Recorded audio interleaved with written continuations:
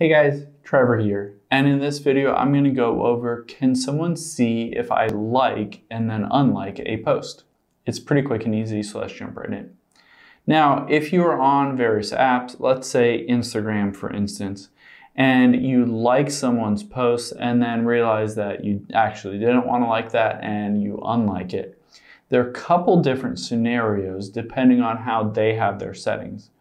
So if I like a post and double tap on it, and the other person who has posted that has their notifications turned on so that they get a notification every time somebody likes a post, then most likely that notification has already reached the other person and they will see that you have liked that. But a lot of people don't do that because, say if you get 20, 30, 100 likes on your post, that's a lot of notifications that come over. So a lot of people don't have that notification turned on.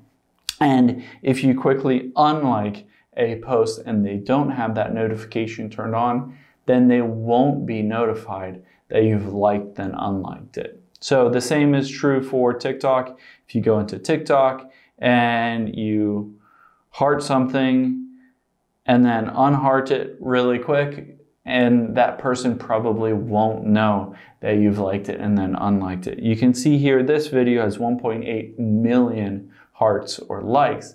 So of course this person is not getting 1.8 million notifications every single time somebody has liked their video.